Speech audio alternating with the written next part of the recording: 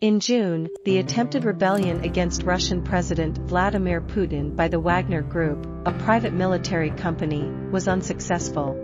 Putin effectively quelled the uprising using his strategies. Now, in response, he replaced the leader of the Wagner Group, Yevgeny Prigozhin, with Andrey Troshev. Even when Prigozhin's bid to take over Russia's authority failed, Putin met with Prigozhin and reportedly suggested appointing Andrey to lead the group. There are reports suggesting that Prigozhin might have been murdered by Putin's group, as stated by U.S. ex-General Robert B. Abrams. But, who is this Troshev? Andrey Troshev, a retired Russian colonel and co-founder of the Wagner Group, was born in St. Petersburg in 1953. He is mostly known as Sedoy or Grey Hair. According to EU documents, he served as the chief of staff of the Wagner Group in Syria, supporting the Bashar al-Assad government. He also remained active in Syria's Deir ez-Zor region. He is the one of the influential figure in Russia upon whom United States imposed economic sanctions.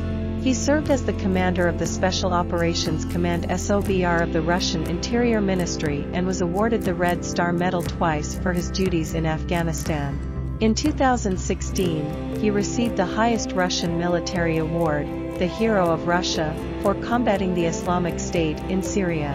As per the prologue of the incidents, in June, the Wagner Group launched an operation towards Moscow after entering border areas near Ukraine.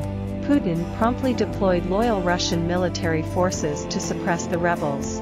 During this time, Prigozhin left Russia and went to Belarus.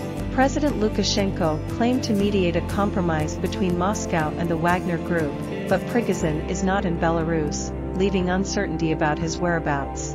The Institute for the Study of War suggested that Putin made a theatrical rebellion to empower Prigozhin. In an audio message, Prigozhin stated that the Wagner Group's mission was a protest against President Putin's government and military conduct, not a rebellion.